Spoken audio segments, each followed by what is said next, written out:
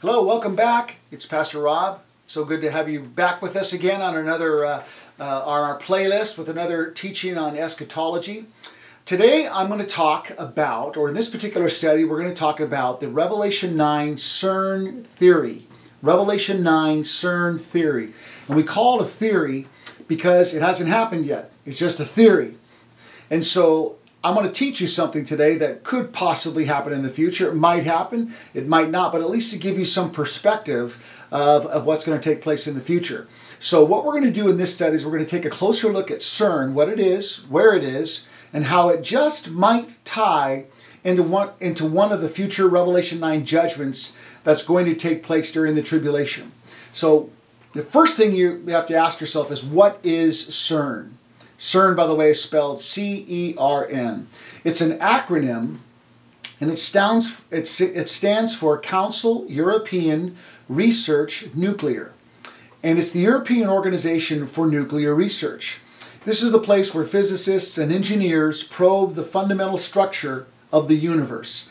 They use the world's largest and most complex scientific instruments to study the basic constituents of matter and of fundamental particles.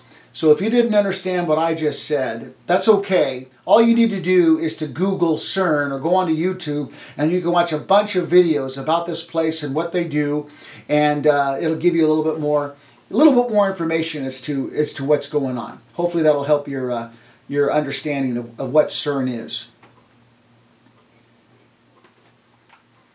Now, these particles are made to collide together at close to the speed of light. The process gives the physicists clues about how the particles interact, and it provides them with insights into the fundamental laws of nature. The late Stephen Hawking, science mind, he was in a wheelchair, but he was very brilliant. He was aware of what they were doing at CERN. He told them they should not be doing what they're doing, that they're dabbling with forces that are outside of nature and so forth. And so he was not a fan of what was going on there. But CERN was founded in 1954, and the CERN laboratory sits astride the France-Swiss border near Geneva.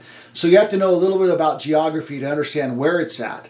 If you go and you Google CERN, they'll have a map there that shows you where it's at. Now, CERN's main function is to provide the particle accelerators and other infrastructure needed for high-energy physics research. And as a result, numerous experiments have been constructed at CERN through international collaborations and for the purpose of the advancement of research and technology. Sounds like a bunch of hoopla, doesn't it? Well, I got this off their website. So the instruments used at CERN are called particle accelerators and detectors. These accelerators boost beams of particles to sublight speeds before the beams are made to collide with each other or with stationary targets. Detectors observe and record the results of these collisions. Many activities at CERN currently involve operating what is called the Large Hadron Collector, or LHC, and the experiments for it. The Large Hadron Collector is the largest and most complex machine ever to be built by man. If you Google that, you will be able to see pictures of it. So just to help you out with understanding what that is and what it's not. This Large Hadron Collector, or LHC, is housed in the LHC tunnel, which is located about 100 meters underground in the region between Geneva International Airport and the nearby Jura Mountains. The majority of its length is on the French side of the border, but it uses a 27-kilometer circumference circular tunnel with a massive circular networks of pipes where the particles are accelerated through. So what these guys did is they went down deep into the earth and they dug a circle, a large circle, and then built in that circle the infrastructure for this collider. Now, the main site in Geneva hosts a large computing facility, which is primarily used to store and analyze data from their experiments. CERN, if you don't know, is also the birthplace of the World Wide Web. Has nothing to do with Al Gore, by the way. Now, the town in France where CERN is located is called St. Genus-Apollia. The name Apollia comes from the Latin Apollicalium. The ancient Rome In ancient Rome, a temple existed in this location and was built there in honor of Apollo. The people who lived there believed that the Temple of Apollo was a gateway to the underworld. The main headquarter building of CERN is strategically built atop this very location. Now, just outside of CERN's main office is the statue of the Hindu god of destruction, Shiva. You can Google that to find out what that god, their false god, looks like. It's actually this person with several arms doing this dance, and it's supposedly the goddess of destruction. Now, in Revelation 9, the Apostle John foretells of a coming judgment that will unleash the hordes of hell upon certain people on the earth. This is in context with the fifth trumpet judgment occurring during the tribulation. The people these demonic hordes will attack are those who are not saved. That is, those who don't have the seal of God on their forehead. What I want to do here is I want to try to connect both of these together, what John says and what's going on at CERN. So the Apostle John says in Revelation chapter 9, 1 through 6, "Then the fifth angel sounded, and I saw a star fall from heaven to the earth. To him was given the key to the bottomless pit. And he opened the bottomless pit, and smoke arose out of the pit like the smoke of a great furnace. So the sun and the air were darkened because of the smoke of the pit. Then out of the smoke locusts came upon the earth. And to them was given power, as of scorpions of the earth have power. They were commanded not to harm the grass of the earth, nor any green thing, or any tree, but only those men who do not have the seal of God on their foreheads. And they were not given authority to kill them, but to torment them for 5 months.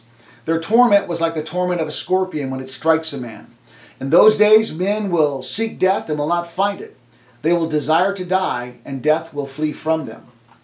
So this judgment is in conjunction with the trumpet judgments occurring during the first half of the tribulation.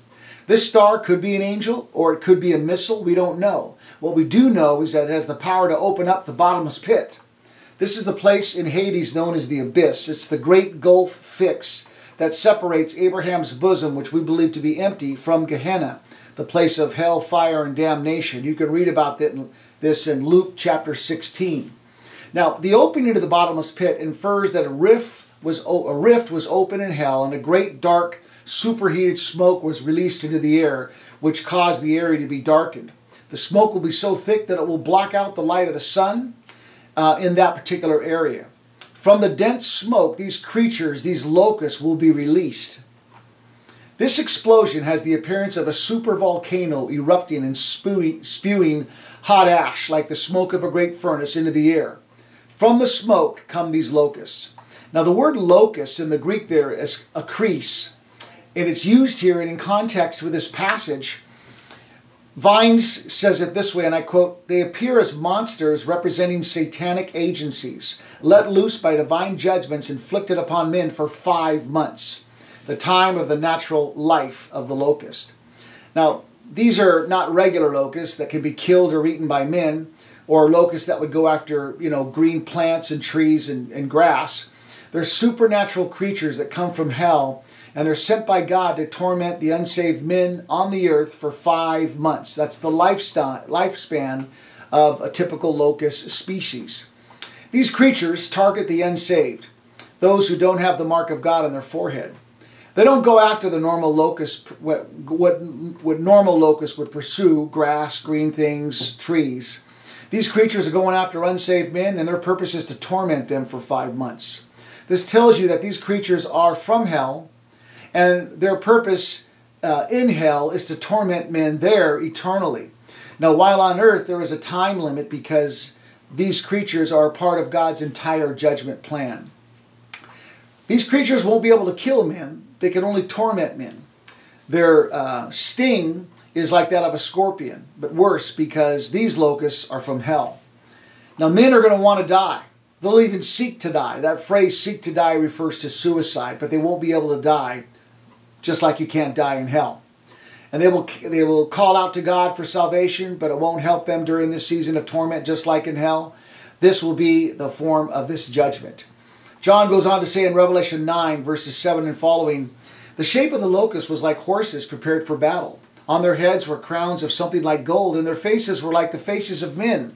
They had hair like women's hair, and their teeth were like lions' teeth. And they had breastplates like breastplates of iron, and the sound of their wings was like the sound of chariots with many horses running into battle. They had tails like scorpions, and there were stings in their tails, and the power was to hurt men for 5 months. And they had a king over them, the angel of the bottomless pit, whose name in Hebrew is Abaddon, which means destruction, but in the Greek his name is Apollyon, which means destroyer. One woe is past, behold, still two more woes are coming after these things. So here we can see the impact that these creatures are having on their unsaved victims. They're tormentors. This is their purpose, both in hell and now on earth for 5 months. This passage further illustrates who their king was, the angel of the bottomless pit. The Hebrew name is Abaddon, which means destruction, but the Greek name is Apollyon, which means destroyer. We see the agenda of these locusts connected with the agenda of the devil and of hell, total destruction. So the question, what does this have to do with CERN? So this particular study is the CERN Revelation 9 theory. Here's the theory. That one day in the not too distant future, of course during the tribulation and specifically the fifth trumpet judgment, an explosion will occur in the LHC that will open a part of the earth's crust and release the horde of these demonic creatures who will torment men for 5 months, just like it's described in Revelation chapter 9. The reason for sharing this information about CERN in conjunction to the teaching of Revelation 9 has more to do with a plausible reason for the Lord to allow such demonic creatures to escape from hell and into our world to torment certain men, certain unsaved men. This is God's way of pleading with humanity during the tribulation by giving them a taste of hell with all its eternal horrors and lack of death. You see, God is a God of love, but He's also a just God and cannot allow sin to go unpunished. The penalty of sin is death, and since we are created in the image and likeness of God, we will exist forever in one of two places, heaven or hell. Now this judgment is as harsh as it is personal, but it's not for any trib saint who has accepted Jesus into their heart. The reason for this has more to do with the principle of spiritual protection that is afforded us when we receive Jesus into our life as Lord and Savior and when our names are written down in the Lamb's Book of Life. In Luke 10, 19 and 20, Jesus says it this way, "Behold, I give you authority to trample on serpents and scorpions and over all the power of the enemy, and nothing shall by any means hurt you. Nevertheless, do not rejoice in this, that the spirits are subject to you, but rather rejoice because your names are written in heaven." Any saved person has this spiritual protection over their lives, over demons. While it's true that demons can harass and they can bother and they can even buffet Christians, it's equally true that they can't hurt you physically or kill you. Paul the Apostle talked about how he had pleaded with God 3 times because a messenger of Satan was buffeting him. And God says, my grace is sufficient for you. So we can see where these creatures can harass us, but they can't empower us. They can't possess us, and they certainly can't do physical harm to us because we are covered by the blood of Jesus. Our names are written in the Lamb's Book of Life. So if you study CERN more, you'll discover that they have a dark agenda when it comes to their science, and many people who work there have reported supernatural events pertaining to demonic activity. The logo of CERN is a makeup of the number 666, and if you Google it, you can see what I'm talking about. So it's a theory. I want to give credit to Pastor Thomas Horn, who's written a couple of books on this topic, and he describes this in a little more detail. And so if you want more information, all you have to do is Google Thomas Horn, and he has a series of books there, and this is one of them that he covers. I just wanted to give this to you on the off chance that maybe you wanted to see the possibility that these two could be connected. The bottom line is that tribulation is going to be tough, real tough, like the worst thing that anybody can go through. And thank God we believe that we won't be here for it. Thank God we believe that the Christ is coming for His church before the tribulation. So we believe that, and so we want to be ready for the Lord's return, but we also want to leave for people that are left behind information that might help them to know what to do and not do. In this case, if you're watching this during the tribulation, you need to accept Christ. You need to have the Christ come into your life. And when He comes into your life, you're going to have the seal of God on you, and no creature from hell or any other place is going to be able to hurt you because you're covered by the blood of Jesus. You can accept the Christ, and you can be ready for his return. But if you die during the tribulation, you'll be ushered into the presence of God, under the altar of the Lord in the kingdom of heaven, where there you will wait until the end of the tribulation when Christ returns to the earth, and then you'll return with him in a glorified body. So it's not too late. We encourage you. All right, well, this is our study. It was a brief one, but just something that will help you to know what we're talking about when it comes to CERN. And you'll have to go and Google and do your little checks to find out more about that place. But for now, we just wanted to give that to you. So this is Pastor Rob Lee saying God bless you. Thank you so much for tuning in. Again, if you have questions or comments, it's info@gvag.net. All right, thank you. God bless you. Bye.